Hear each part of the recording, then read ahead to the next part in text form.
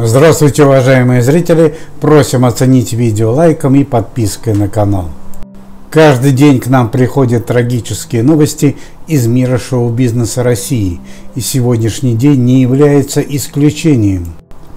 Вчера вечером известнейшая медийная личность России, российская певица, участница реалити-шоу, ведущая ТВ-шоу, блогер и звезда Инстаграма покалечила ребенка.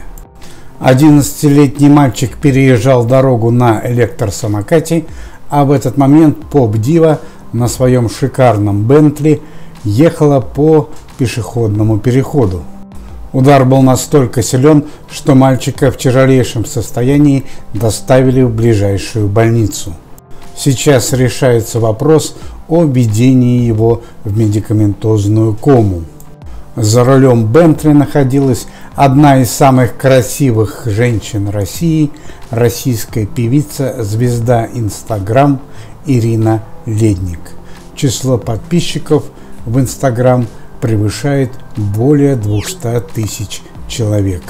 Помимо медийной жизни, она еще является директором крупнейшего дизайнерского агентства в России. На данный момент Ирина Ледник находится в шоковом состоянии.